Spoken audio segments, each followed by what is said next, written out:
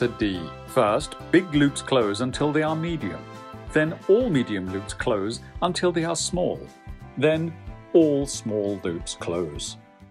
When Mr. Santa pulls on the end of the string, the same force acts on the string at all the loops. At the loops, the string is wrapped around itself. When the loop radius is large, one part of the string is only weakly pressed against the other in the loop.